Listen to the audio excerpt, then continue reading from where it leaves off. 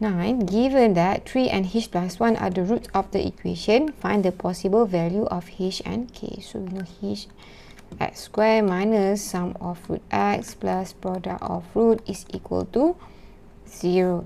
In this case, x squared plus k minus 1x plus 9 is equal to 0. From here, you can see that sum of root is equal to, this one is negative, right? This one is positive, so negative k minus 1, which is also equal to sum of root. So the roots are, 3 and h plus 1, right? Sum of root is 3 plus h plus 1. So in this case, negative times k is negative k. Negative times negative 1 is positive 1 is equal to 3 plus h plus 1. Negative k plus 1 is equal to, this one is 3 plus 1 is 4 plus h. So you can see here we have two unknown, which is k and h. So you should see which one is easier for you to find. For product of root, it is 3 times h plus 1 is equal to 9. You see here, you don't even have the unknown k here. So you have to find h.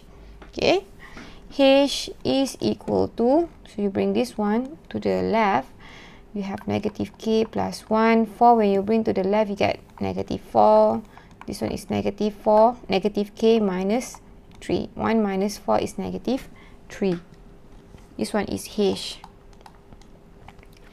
Product of root is equal to, so product of root here is 9, which is equal to 3 times h plus 1. 9 is equal to 3 times h is 3h. 3 times 1 is plus 3. So here 3h is equal to, you bring 3 to the other territory, 9 minus 3, so 9. 3 when it comes to the left, it will become negative 3. 3h is equal to 6. h is equal to 6 divided by 3, which is equal to 2.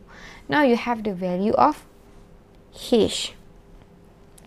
And you know that h is equal to negative k minus 3. When h is equal to 2, 2 is equal to negative k minus 3. So here we change place, k is equal to, here you have negative 3. And when 2 comes to the right, it will become negative 2. So k is equal to negative 5. Thus, the possible value of h and k is, h is equal to 2 and k is equal to negative 5.